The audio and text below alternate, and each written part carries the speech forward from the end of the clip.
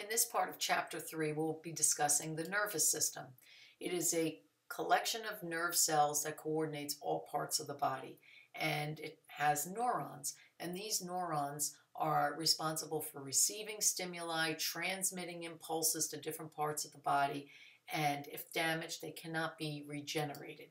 The nervous system has two classifications, the central and peripheral nervous system. So in the central nervous system, that includes the brain and the spinal cord, and peripheral nervous system is a network of nerve cells that's divided into two systems, the voluntary system, which you have control over, and the autonomic, also known as involuntary nervous system, that you do not have control over. The central nervous system consists of the brain, and the brain is the actually headquarters of the entire nervous system, as it tells everybody what to do in the body, tells every cell, every part of the body what to do. So three main divisions of the brain include the cerebrum, cerebellum, and the brain stem. Within the brain, there is fluid similar to the fluid in blood, known as plasma. It's called cerebrospinal fluid. It circulates through the brain and spinal cord and acts as a cushion to protect the brain. It's also where the exchange of food and waste occurs. In part of the central nervous system is the spinal cord. It's a column of soft nerve tissue, and it is continuous as part of the lower part of the brain.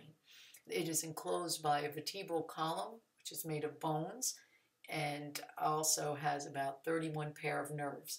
Very vulnerable to injury, as you know, you're all aware of spinal cord injury and paralysis that can occur.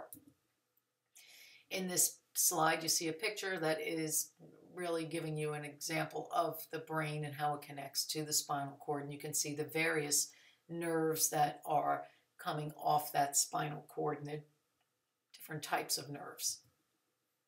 The peripheral nervous system is made up of sensory and motor nerves, and it is part that exits the spinal cord, so it goes to the body. So all of the information and signals that are sent to and from the body, and if that is seriously damaged, that part of the body won't work.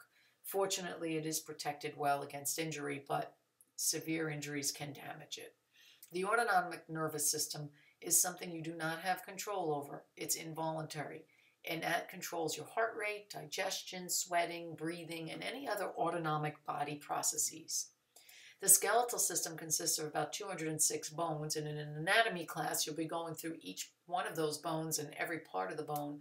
For this course, you really want to know the major bones, so if you are helping a patient that has, some type of injury to a bone, at least you can classify the major bones. And their bones are made of living cells, they're surrounded by calcium that makes them strong. The skull is a bony structure that's at the top of the spinal column, and it houses the brain, some glands such as the pituitary gland, and the centers of special senses. So there are two parts of the skull, the brain or cranium and the face. Blood vessels and nerve trunks pass from the brain through openings in the skull. They can be fractured. It doesn't give. So for instance, my son's friend was in a car accident, severe damage to his head, the skull was fractured. They literally had to take out a part of his skull, reconstruct it, and put it back in. So, very sensitive area, obviously, if it gets damaged, because it does protect the brain.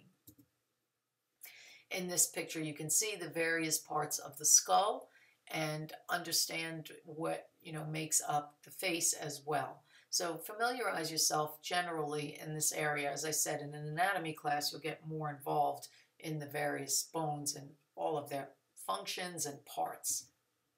The spinal column has irregularly shaped bones known as vertebrae, and it forms a very strong but flexible column, obviously, so that we can bend and move, and it's bound together by these ligaments that allow for that movement. It can be damaged by disease and injury. It's broken down into different areas. The cervical spine is more of the neck area, the thoracic is the chest and abdominal area, and then the lumbar is the lower back, and the sacrum is more of going down even further towards the butt. So for our purposes in first aid and emergency care, becoming familiar with these structures is important on a general level so that you have some knowledge and understanding to how this system works.